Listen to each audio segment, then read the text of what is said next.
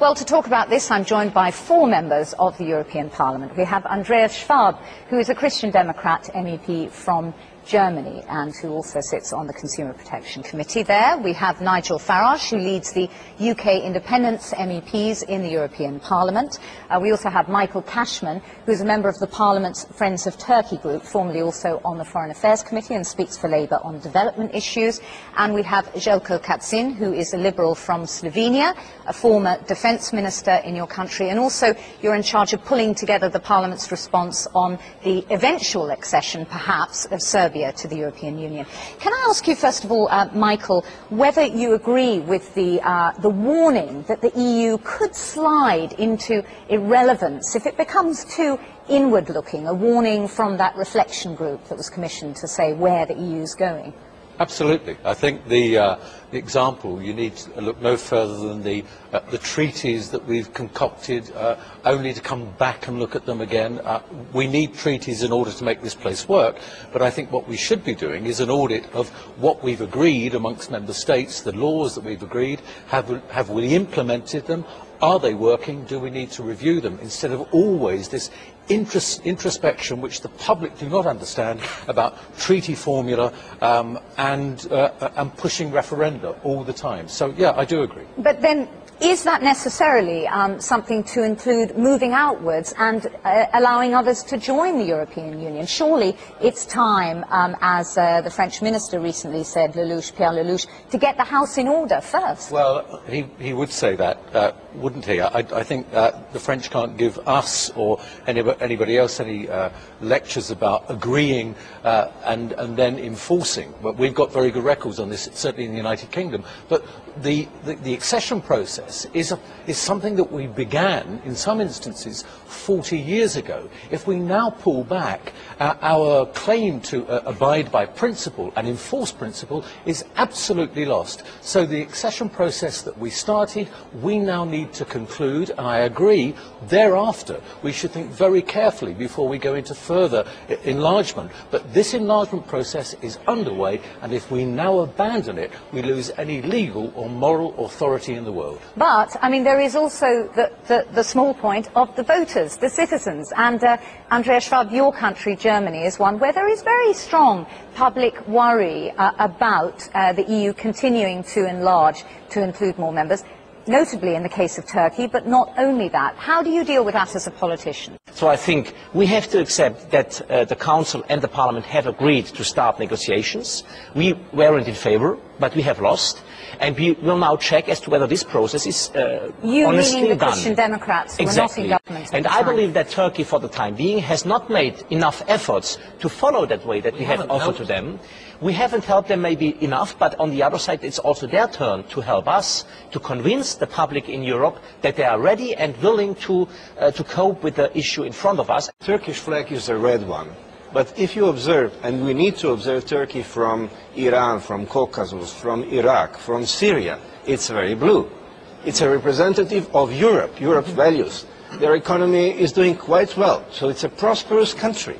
And we simply need to grow, we, Europeans, European Union. We need to be much more self-confident. And the main problem that we are confronted with is the fact that our leaders are following public opinion. Leaders need to create and to change the public opinion. Leaders need to lead and to give us a future more ambitious, more prosperous. We simply need to move up. Doesn't that really mean ignore public opinion? I mean, isn't that what's really going on here? It's all well and good to talk about leading, but actually, if you look at the development of this European project over the last few years, it's all been done by lies and deceit. You know, getting treaties through by changing their name, ignoring referendum results. And on this question that we're debating now, enlargement, I mean, it's not just in Germany.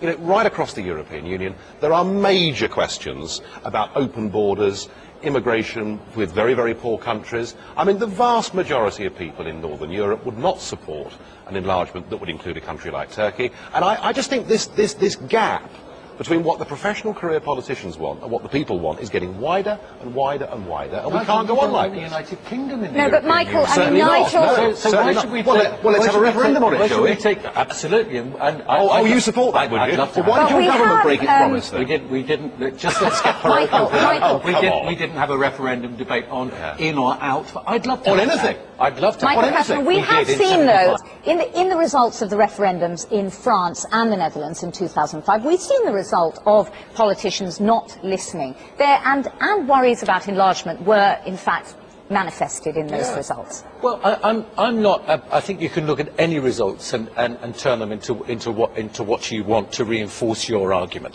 I believe you go into politics in order to have a view of the future. You shape public opinion. You lead public opinion. Accession process makes enlargement possible, and the enlargement brings European Union into new countries. As soon as you are a member of European Union, there is no need anymore to emigrate. We don't emigrate anywhere. We emigrate to new member countries because we are making business there. So as soon as Turkey will become part of European Union, there will be no need anymore to go to the European Union because European Union will be there.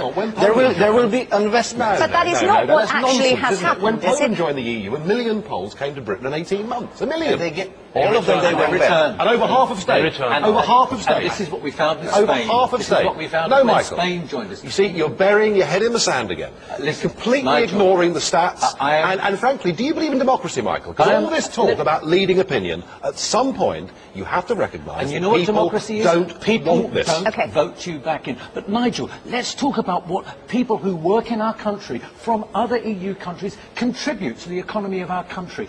Never What about cut these social people- security? Never cut these people off. What about You're talking unemployment? about a minority of people. What about unemployment? And you They're should not contributing. They're denigrate paying people. your own- No, this is not about denigration. It's about control. Okay, That's the Andreas problem. and then But the Jelko. Turkey will be much more difficult to handle on this because the poverty is much lower and the poverty is much higher. And the so we depopulation are is facing a bigger trouble there. We speeded it up in terms of, in particular, Bulgaria and Romania. That was a mistake. Big mistake. And yet, Turkey, who's been in line much longer than anybody else, we keep saying, not enough, not enough. And my biggest fear is that Turkey will decide that it wants to end the discussion. Michael mentions the case of Bulgaria and Romania, that it was done too fast. They weren't ready. Well, that's an important point. And in a sense, the EU only has itself to blame, doesn't it, if this public opinion exists against further enlargement because they keep fudging it, just like they fudged with the euro, And which we is why fudged we over have the problem at Cyprus. the moment. Isn't that true? Well, Bulgaria and Romania together, they are smaller than Poland itself. So it's not a huge problem. These economies are developing.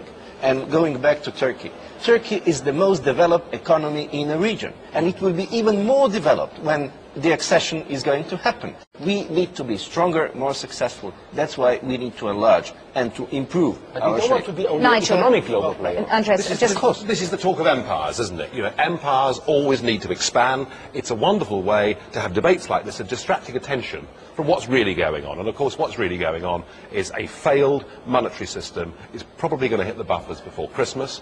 And I mean, there is, as far as I can see, the risk of a sovereign default in Greece or Spain before Christmas it's a better than 50% chance. And again, another project, the Euro project, that's been pushed upon people without anybody ever being asked. Had the Germans had a referendum on this, I'm quite certain they would have said no to the Well, Euro. is this and now the they're picking up time? the Is knife. this really the time? Let's look to the future. Even in the Well, past, there was a majority in this is favour the now. present, isn't it, Michael? It's a reality, the currency crisis. Unless we deal with where we want to be, we can't solve the problems of the present. We can only solve the problems of a financial, economic crisis, which is sweeping across the globe, by doing it collectively. Nigel's answer that we cut off North and and South separate don't work.